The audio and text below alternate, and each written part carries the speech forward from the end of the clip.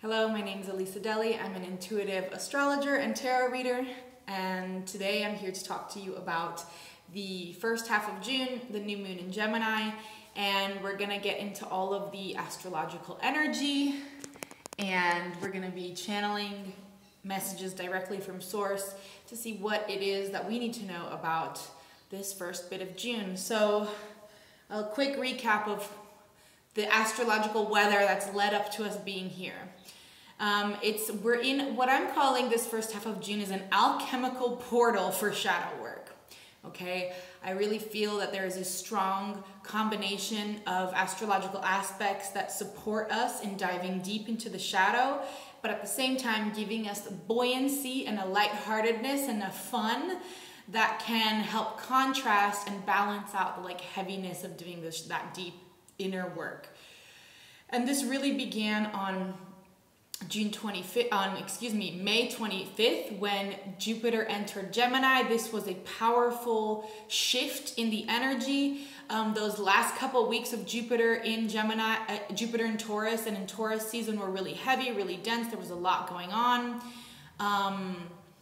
Yeah, it was just a lot. It was intense. And so as soon as Jupiter entered Gemini, it was just this breath of fresh air, positive, new, fresh energy that was there to support us and bring us into more light buoyancy.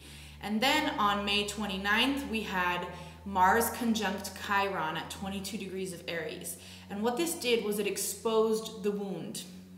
It exposed the pain. It brought into our conscious awareness the wound and therefore the shadow that's associated with that wound. So that was happening for all of us on a very personal level, but also on a collective level. This was around the times when there was the bombings happening in Rafah and the big global outcry on social media of a lot of people, speaking up and talking about what is happening in Gaza. And so this was a very big deal and a very important moment for addressing the wound of colonial patriarchal oppression that has been rampant for the past couple thousand years. And on that day, the wound was exposed. Everyone could see how clearly, how effed up the whole situation is, right?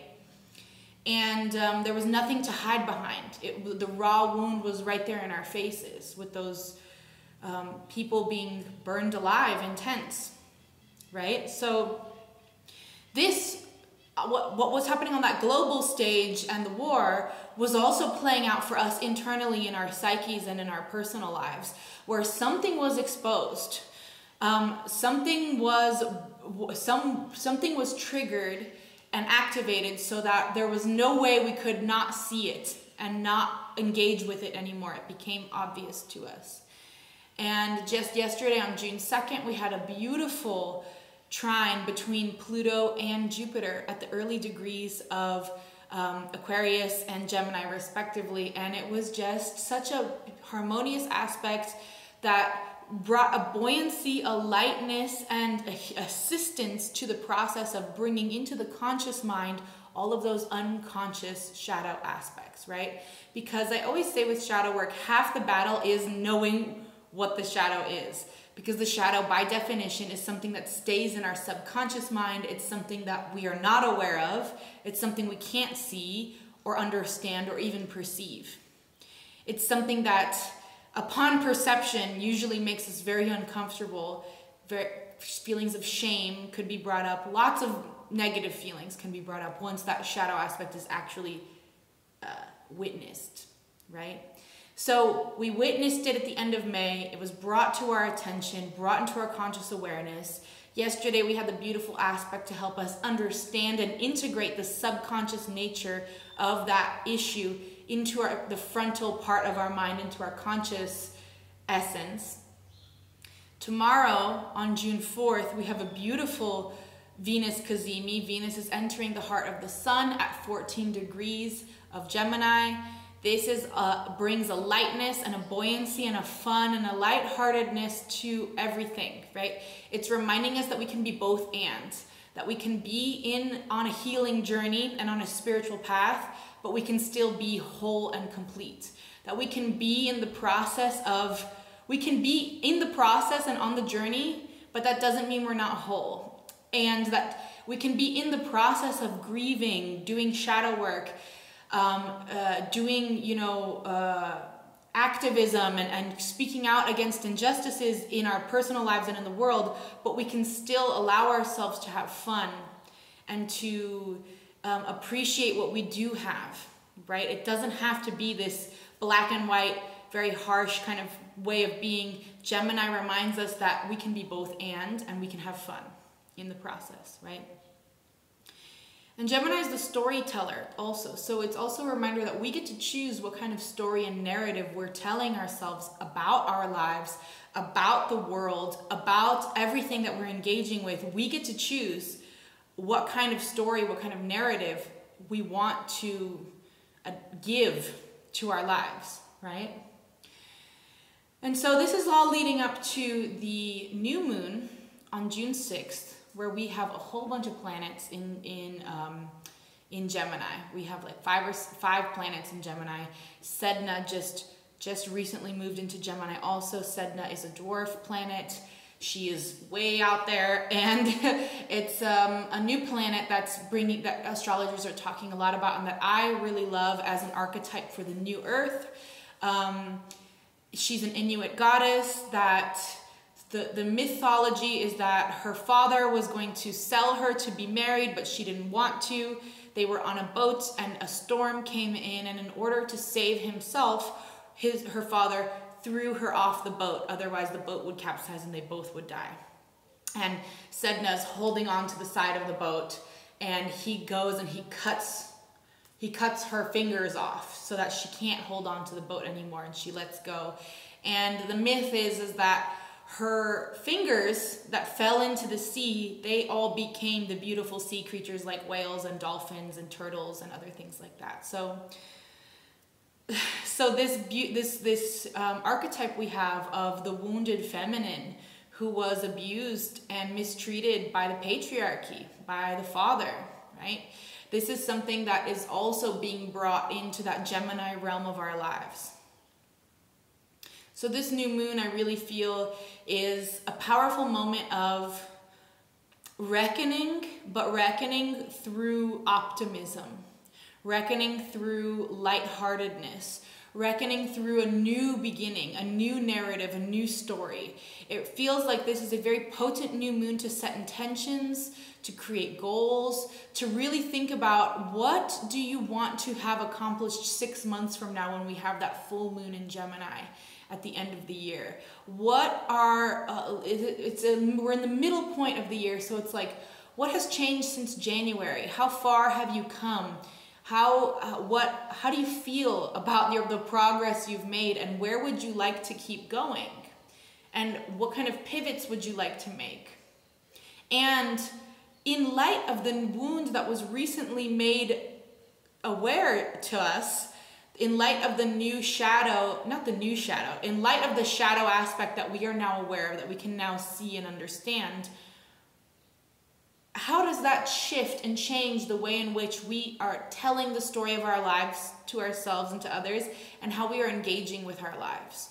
This is a powerful new moon for a shift in narrative, and for I'm feeling it as like a very empowering new moon, where it's like we get to take the reins and regain control of our lives through this new story that we want to tell about ourselves, to ourselves, and to the world. So just really feels like a beautiful, beautiful new moon.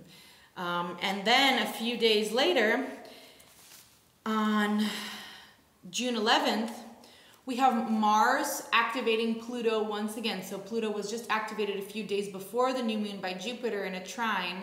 Now it will be activated by Mars in a square. So this is a little bit more difficult, a little bit harder, okay? And if you're with me on TikTok, I'm about to get cut off, but I have the full version of this conversation is up on YouTube, where I'll be pulling some cards and speaking just a few more minutes about the astrology. So if you're interested in continuing the conversation and hearing more, I would love to see you over there. The link is in my bio, okay? So for those of you who are with me here on YouTube, thank you. So this Mars square Pluto aspect is going to be a little bit more challenging, right? It's not going to feel quite as easy or harmonious as the aspect on June 2nd that we just had yesterday was. However, it is going to be, I'm sensing it as like a push, like a strong push, okay? So how this will feel to you will basically depend on how much, how willing you are to look at that shadow stuff that has been coming up. Have you been paying attention to your inner psyche and to your inner landscape? Are you listening to the intuitive messages that are coming to you? Are you making an effort to engage with your own inner process and the shadow aspects that have been triggered and coming up? Or have you been repressing? Have you been ignoring? Have you been not engaging? Because if you haven't been engaging, then this aspect will feel extremely uncomfortable. This will be a huge push that will make you fall into all the inner psyche stuff that you've been avoiding, repressing, and not engaging with. Okay?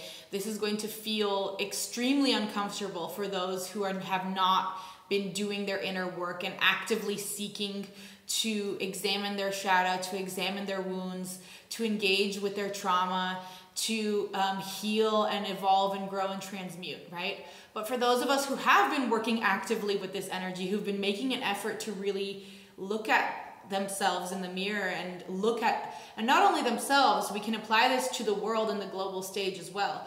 If you've been engaged and paying attention to what's happening, this aspect will be a push that pushes you to the next level on your journey. It'll be like a breakthrough energy that will push you on to like the next level. Like it's like I'm picturing it as like, I don't know, like those video games from the 90s where it's like you had lots of levels that you had to like jump one on top of the other. I'm picturing it as something that's like where you get to jump to the next level above. And how this will feel, like I said, will really depend on how well we've been doing our inner work and engaging with our inner essence, okay? And then the next aspect would be on June 17th, Venus enters Cancer. This is going to be a preparation that's leading up to the full moon in Capricorn, which is going to be on June 21st in those very first degrees of Capricorn. And it's going to be a very powerful full moon. I'm not going to get into the full moon right now. I'm going to make another video on that closer to the day when that actually comes. But it's going to be a powerful first half of June for us. So now at this time, I want to pull some cards and see what Source has to say about all of this. So, Creator of all that ever was or will be across all space and time, please bring us some messages. What do we need to hear about this new moon in Gemini and this first part of the moon cycle? What do we need to know? What do we need to hear about it?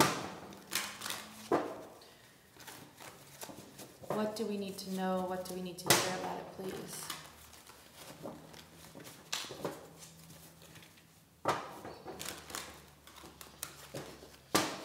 What do we need to know and what do we need to hear about it?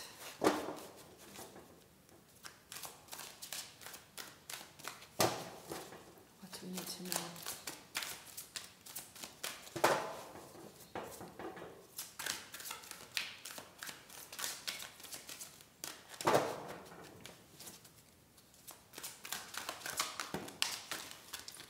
Thank you. Femme Fatale and the Fool. Light attributes. Highlights the erotic energy of the feminine. Opens your heart when your dependency is rejected. Shadow attributes. Inappropriate use of sensuality. Attachment to money and power. The Fool, light attributes, fearlessly revealing emotion, helping people laugh at the absurdity of hypocrisy. Shadow attributes, using humor to wound rather than to liberate, denial of your emotional truth.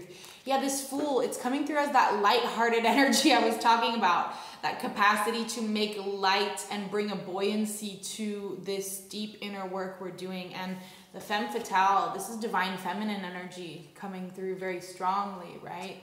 And this is something that is being activated in the collective in general.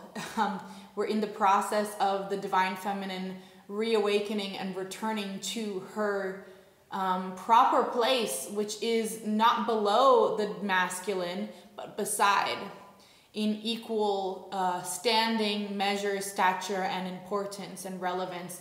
And whether you're a man or a woman, this femme fatale energy is very important for us to connect to. Highlights the erotic energy of the feminine. Opens your heart when dependency is rejected. Listen to that. Opens your heart when dependency is rejected.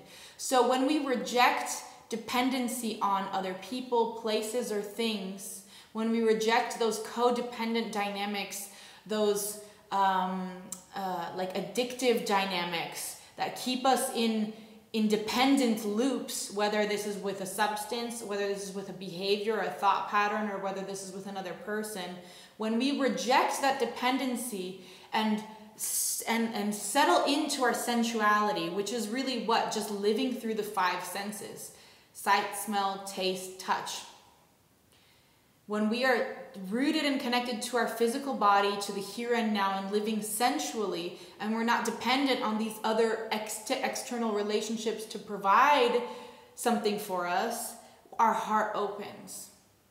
We come into the heart space, right? That's really what it is about. This time that we're in right now is connecting to the heart space, to the seat of our soul. This is where our spiritual strength is. It's not up here and here. It's here, right? Our spiritual strength is in our heart. And that comes through being very connected to our body, being connected to our environment, being very rooted in the here and now, through the senses, through sensuality.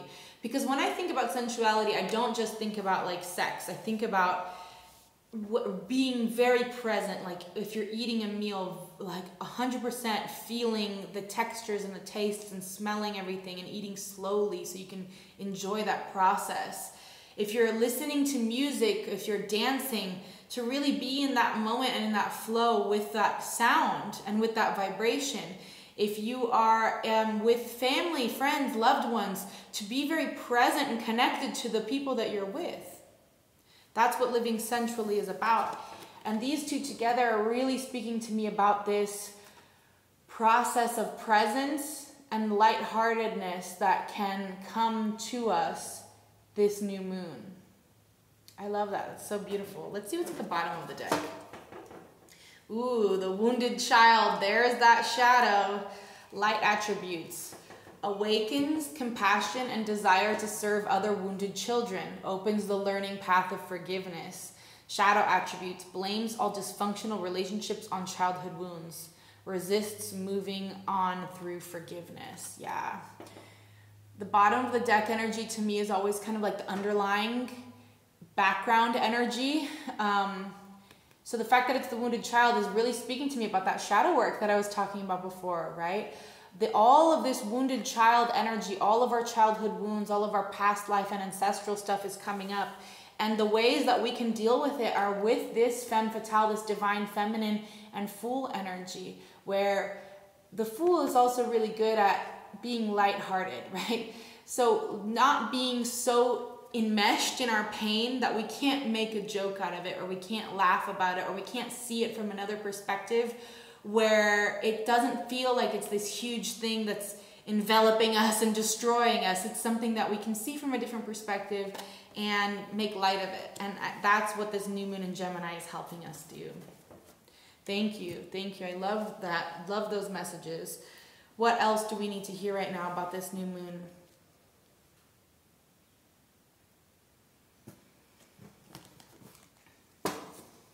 What else do we need to hear about this new moon, please? What else do we need to hear about this new moon in Gemini and the first half of June? What do we need to hear? What do we need to know about this time? Ooh, okay. Thank you.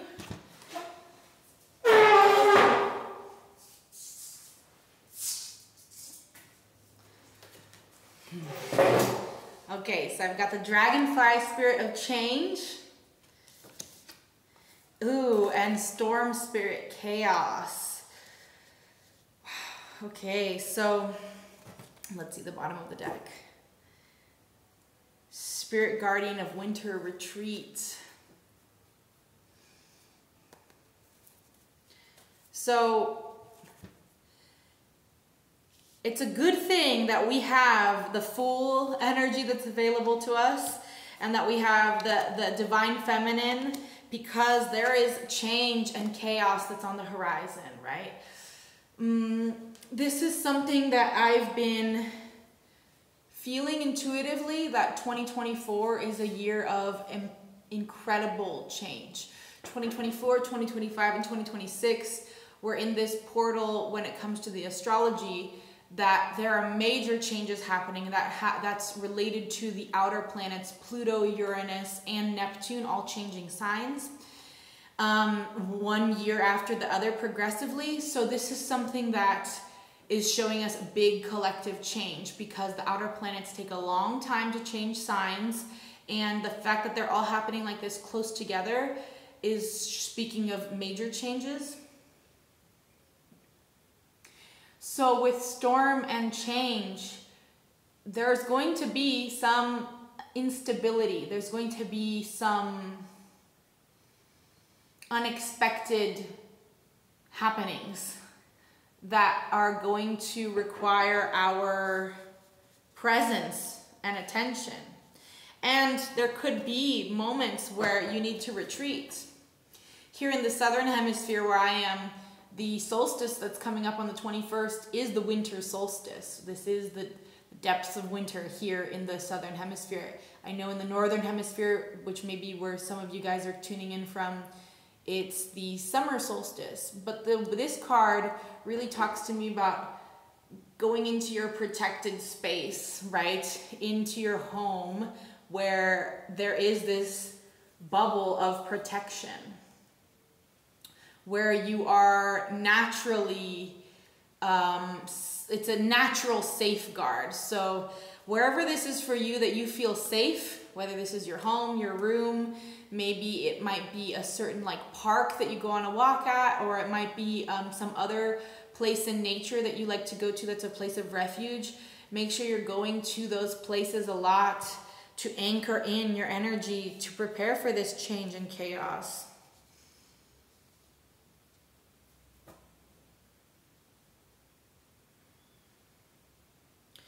So I'm getting with this change, it's like go with the flow. It's not going to be change that's going to be so disruptive. It's going to be change that is more flowing, that's going to feel natural. That if you allow yourself to be led by the natural flow of the universe, it will take you there.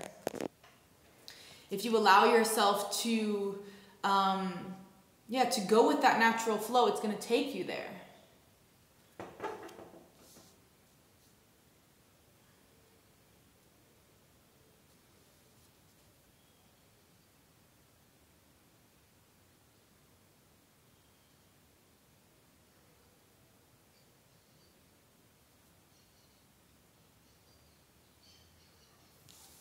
Okay, so I'm noticing something on this card that I've never really noticed before. I don't know if it'll pick up on camera. But there's like the faintest outline of a man with his hand here that's over this dark cloud. So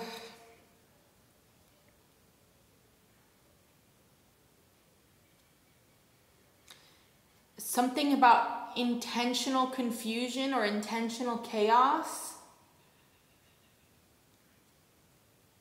This could be a time where the powers that be, shall we say, may be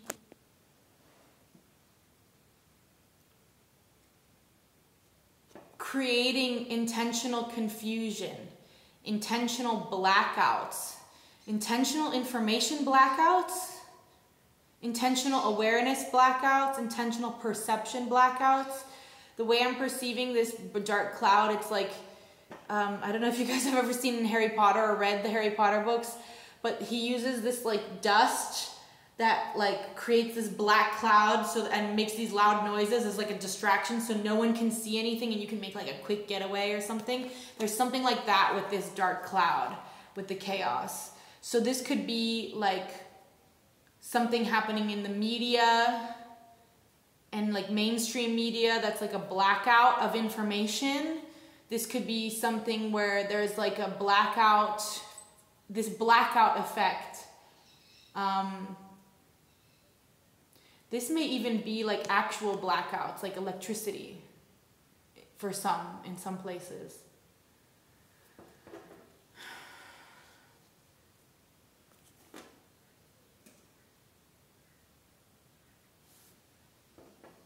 Yeah, whenever this blackout energy comes up, where it's like things feel confusing, where you're not getting the clear information or clear knowledge, or if you're actually having literal electricity blackouts, this is when you need to retreat. This is when you need to go into your home. This is when you need to like go to your safe place. I want to say to even create like a plan with like your loved ones, that in case something happens, like where you guys are going to meet up.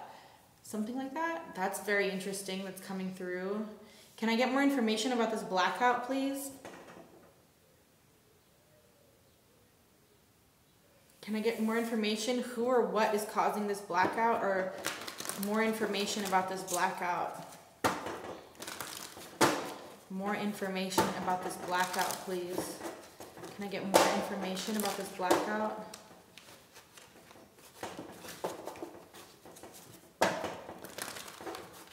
More information about this blackout, please.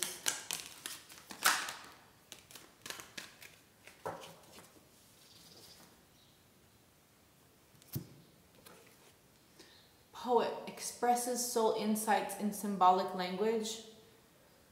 Shadow attribute turns a lyric gift into negative or destructive effects.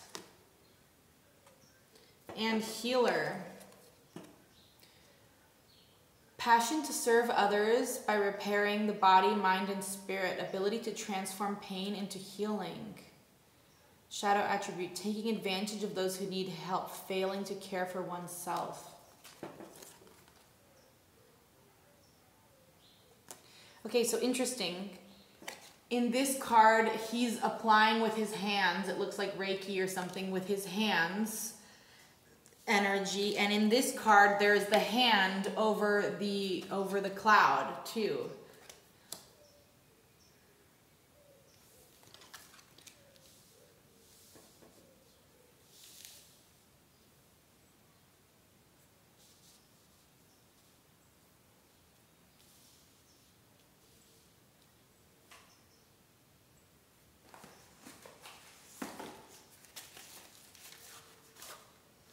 Who or what is causing this blackout? More information, please.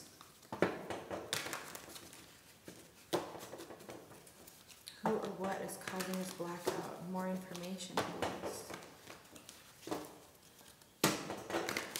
What do I need to know about this blackout, please? What do we need to know about this blackout?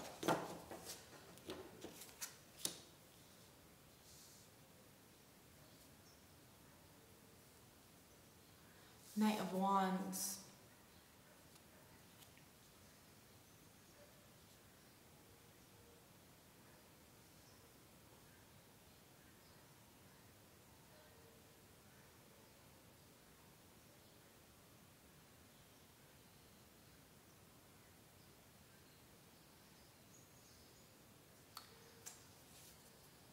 So whatever this blackout energy is that they're bringing to my attention, it's something that's intentionally being created.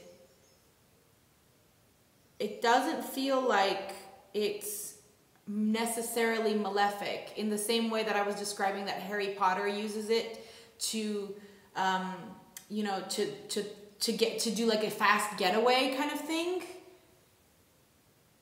It's a intentional blackout that's meant to create like a protection or a distraction or a lack of clarity that will allow for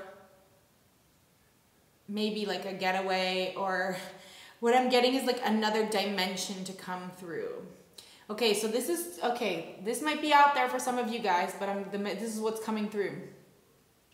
We're at a time right now where there's the bifurcation of timelines, where those who are wanting to go into a new way of being, a new dimension, a new earth. Some people call it new earth, some people call it 5D. In anthroposophy, it was just called the bifurcation of the earth. And this is a process that is talked about in many different cultures and religions, where there is this end times where things change and the old world and the old ways get left behind and essentially don't evolve and don't continue, and the new world, the new dimension, moves forward and goes into the next evolutionary stage. So what it feels like, it's like the healers and the poets and the dreamers, those who are aligned with the new earth, those who believe in a new way of being, those whose minds and hearts and frequencies are open and aligned enough to universal consciousness, to source, to their heart and to the heavens. They are creating this blackout through the collective energy of a desire for change, a desire for a new way of being, a desire for a new earth in which there is more healing, more poetry, more love. I'm asking, who or what is causing the blackout? We got two knights, the Knight of Pentacles at the bottom of the deck and the Knight of Wands, and the healer and the poet. It's like, that's why the Harry Potter image came to me of the blackout. It's like, it's the good guys that are creating the blackout. It's not a bad thing. The blackout might feel like a bad thing. It might create some chaos. It might create some change. But what's actually happening is it's creating the distraction or the space needed for this new earth to unfold. Whoa, this feels like a really big message that's coming through. I really feel that I might need to do a whole reading just on this blackout message that's coming through and just focus on that. If you're interested in that, if you would like to see that, please drop a comment down below. Okay.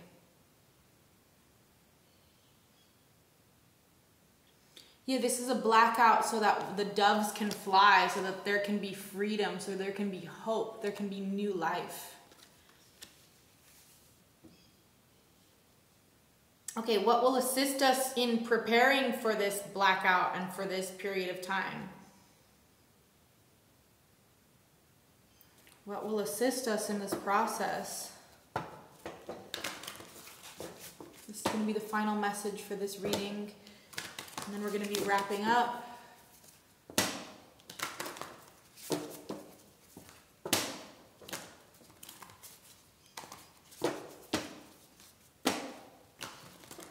What will assist us in this process in preparation for this blackout? What will assist us in this process?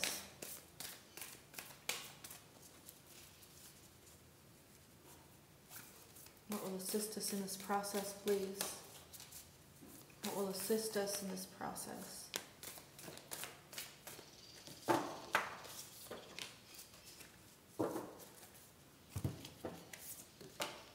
Move your body, dance, breathe, flow. Again, flow coming through. And psychic strength, shield, talisman, golden light. Okay. So 2 things that will help us. first of all, relying on your innate spiritual strength and gifts, making sure you're connecting to your inner being, to your higher self, to the creator, to your spirit guides, your angels, your ancestors, rooting into your spiritual strength and practices right now very strongly. And also moving your body.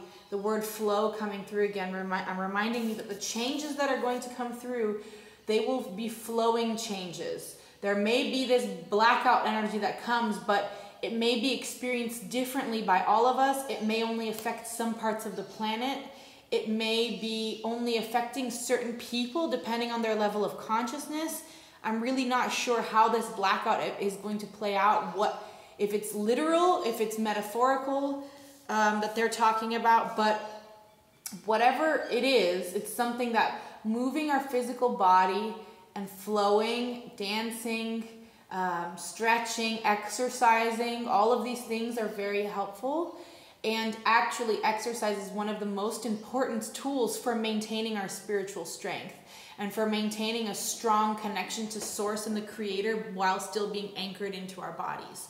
Because we are human beings, we are here for a reason, we have a physical vessel for a reason. And no matter how spiritually connected we are, if we lose connection to the body, then we get kind of floated away and carried away into psychosis and into unreal spiritual realms that are not true and that are not actually aligned with the natural, organic way of the universe. Wow, okay. So that was a big message that just came through for all of us. So I hope that this was helpful for you. I hope that it gave you some guidance. I'm going to be making another reading that's specifically looking at this blackout energy. If you're interested in that, keep an eye out for it. I'll be posting it soon. And I'm sending you lots of love. Bye.